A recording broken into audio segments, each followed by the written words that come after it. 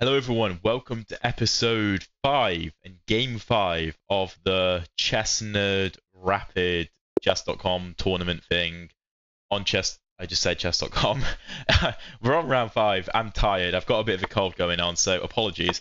But we're on 3 points out of 4 so far, sitting in 4th place, and we have a Caro Kann, and we have a Tartakower. If my opponent takes, he goes for an Alien Gambit line. I'm not going to provoke him. What am I going to do? Scary. I could just go bishop to f5 and then go e6. The way that I tend to play against the Alien Gambit, right, is by not playing h6 and provoking them to take. Because the way that I see it, if I play h6 and my opponent takes on f7, I weaken my light squares drastically because both of these pawns disappear essentially. So I found a good way to go about it is just to let the knight sit there for a bit, because it's not doing anything. The only good thing that it does is tries to make you go h6 so that it can take on f7, which is dubious anyway, but I really struggle against the Alien Gambit. It's actually viable. I would not be shocked if my opponent still did it though. He doesn't yet. I'm going to go bishop d6, just because knight to e5 is a very common idea in this opening. And I'm just going to play normal moves, and just ignore the knight, basically. That's just how I like to go about playing against this opening. It's not the absolute 100% best way to do it, but accepting the gambit, although the computer really likes it because it's objectively good, it is terrifying, and I really struggle. So I just don't bother. Like, what's the point? Let's go knight bd7. You'll notice I'm not committing to which side I want to castle yet because I'm not sure. And my opponent hasn't committed either. So let's say like h6, knight a3 takes.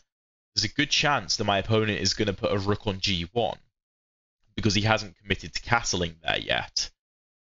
There's a good chance that I go queenside. I would like to play knight to b6 though to chase away this bishop. Because it's just putting a lot of pressure on e6 now, and that's the focal point of my opponent's opening, really, to go after e6. Knight h4 wouldn't be a silly idea, going after my bishop, because my bishop is defending e6. I'm surprised he hasn't played that yet, to be honest. Kinda surprised. Although maybe it's not as good as I think it is. Whoa. Okay. Alright.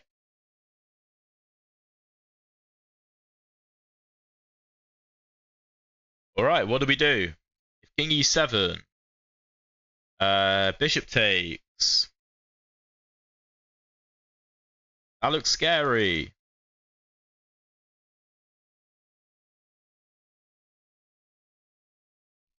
G6.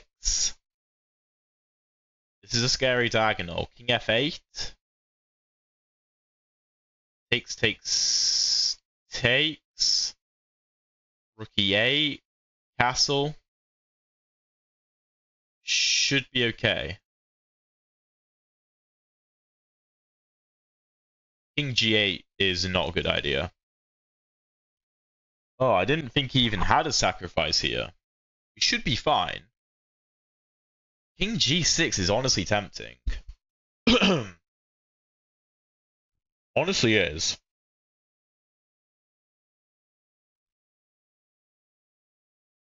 g4 looks good though. Try and kick my bishop away from this diagonal.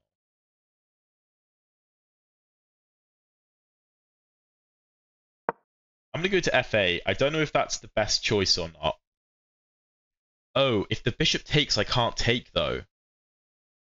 Although if the bishop takes, I could go rook e8.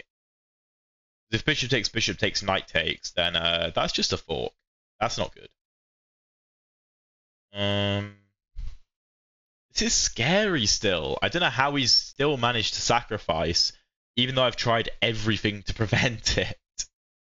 It's such a typical Alien Gambit thing that really is. I swear you just can't stop the Gambit if your opponent is insistent on it.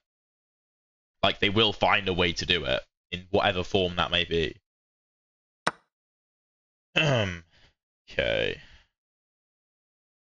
Rook e8, castle. Still scary. Or that. That works.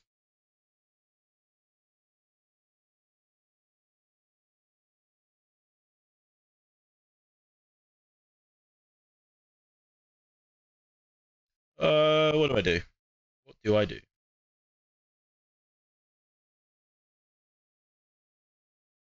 That just looks unnecessary. H6. Take, take. Here, here. That's not awful, actually. If here, here, we win this.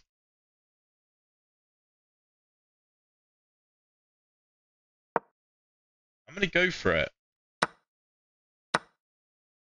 I don't think I'm blundering anything too serious.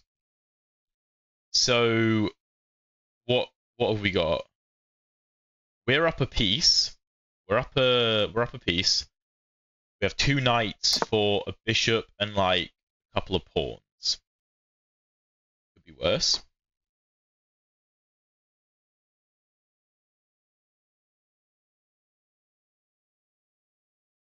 I think we should try and trade. Well, he actually can't take because I would take with check and win his bishop. So that's good. So I mean, like, well, if he does this, we can take here. If he does this, take, take, take, take. Well, we actually don't have to take, though, because, again, he still can't take me. So if rook e1, we could go knight d5 and just put more pressure on. And also block the queen off. That was pretty good. Here, here, here, here. There. Sorry, there. Then we have an extra piece. Our king is still kind of weak, but we're doing all right. I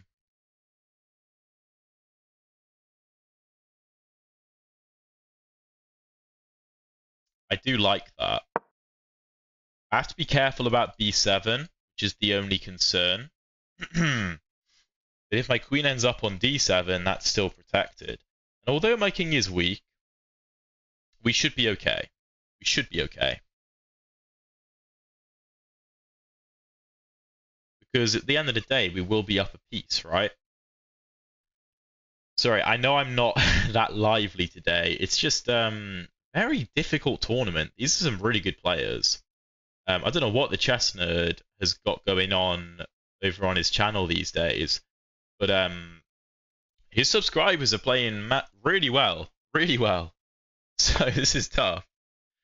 G3, okay.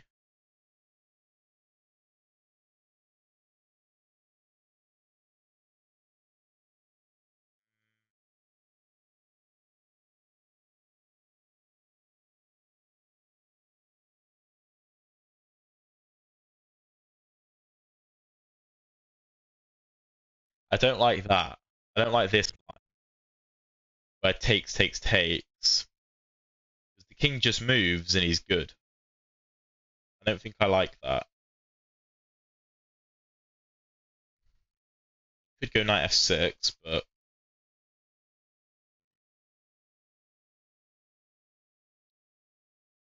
good move again.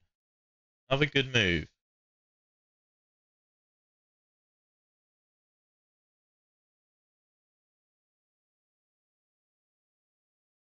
I think I'm going to do it though.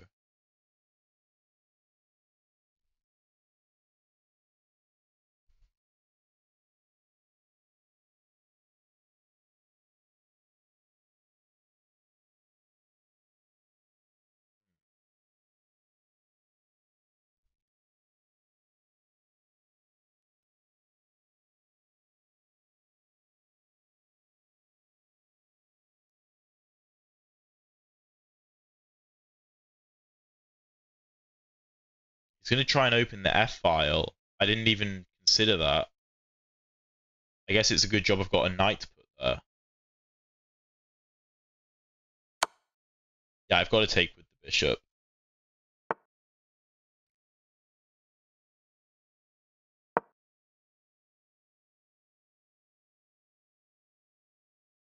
This is scary. This is scary. My bishop is also kind of stranded right now, which I'm not loving. Not loving.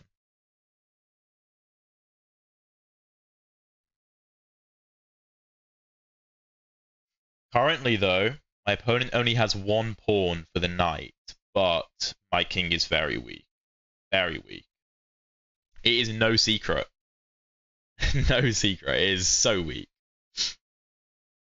And my bishop is offside. It's very vulnerable to getting trapped. I might have to play c5. Don't know if I want to, though. Okay. Rook e7.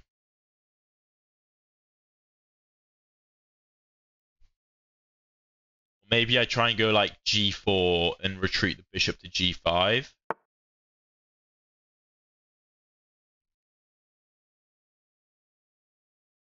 That's a good move. Wow. Wow. Okay.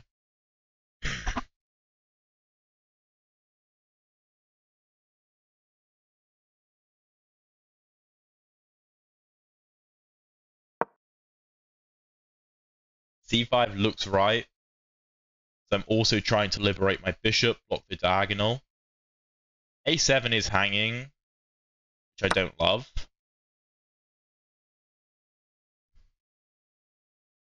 I don't love it.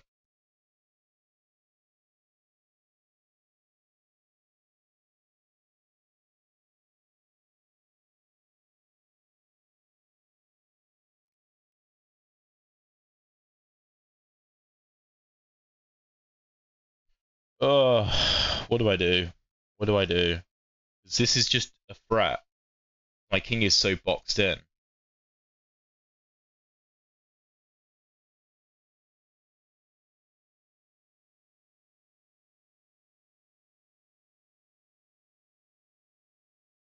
Because let's say like takes check, knight e8, rook f1.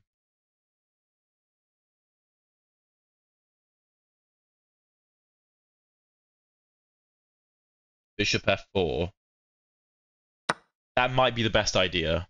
That might be the best I've got.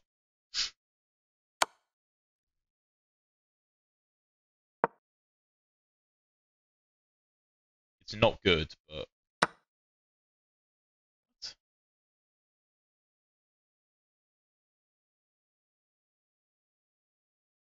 What? Am I missing something?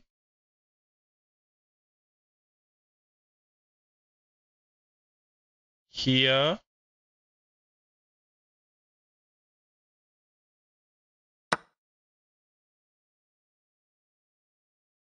That solves all my problems, no? I feel like my opponent just threw the game away. If here, I control the e1 square, and if here.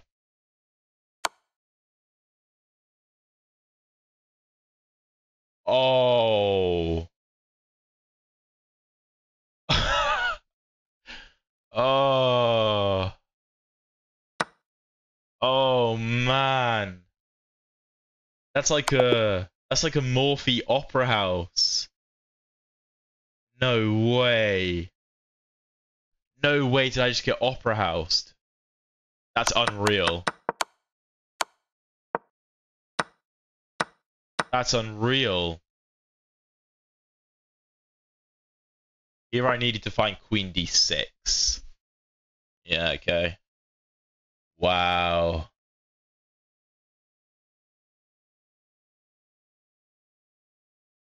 Fair play to my opponent. That was really impressive.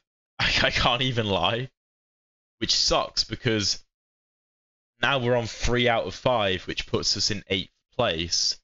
So we can't win this anymore. Wow. My opponent just literally did a Morphe Opera House on me. If you don't know what the Morphe Opera House game is, then, I mean, just search it up. It's dead easy to find. There's loads of videos on it.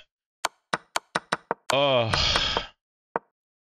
And c5 was that was a mistake? Really? Ah, I just need to boot the bishop away. That simple. Then c5. And then my king's okay. Well, ish. But this is no longer cut off. Oh, frustrating. Incredibly frustrating. But, like I said, that was so nice from my opponent. I just didn't even contemplate that. Well, we'll play the last round. Winning chances are out the window. But you know what? My opponent just fully deserved that. That was such a nice game from him. He did very well to keep attacking me despite being down full piece. But damn, the Alien Gambit is tough, man. It is really tough to beat. And hopefully we can win our last game and make it 4 out of 6 for the tournament, which would be fine. That would be a decent result. But yeah. Thank you very much for watching. I hope you guys enjoyed watching me get absolutely destroyed at the end when I was so confident. I was so confident in myself. I thought I was completely winning, but I was not. Even bishop takes e8 loses for me anyway. So I don't know how I didn't realize this. That was silly. That was silly. But that's chess. And my opponent found a very nice move. So if you haven't seen the previous episodes of this tournament, check the playlist below. If you've already seen those, YouTube is going to be recommending you a video over here right now. So you should go click it because YouTube thinks you're really going to enjoy it. Thank you very much for watching, and I'll see you in the next episode.